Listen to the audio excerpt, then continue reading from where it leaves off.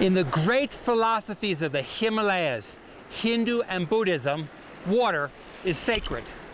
Why? Because it nourishes us human beings. Our bodies are 80% made of water. Well, what happens if there is no water? Well, that's exactly what's happening. With CO2 emissions at this rate and global warming, the glaciers of the Himalayas are melting at such a fast rate that soon the great rivers of Asia will have no water. Think, it's the snows of the Himalayas which is the source of water for the great rivers, the Yellow River, the Yangtze River of China, the Mekong, the Irrawaddy of Southeast Asia, and of course of India and South Asia, the Ganges and the Brahmaputra all have their source of water from the Himalayas.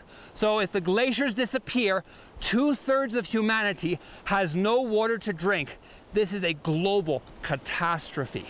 Yes, one day, the price of water may be more expensive than oil.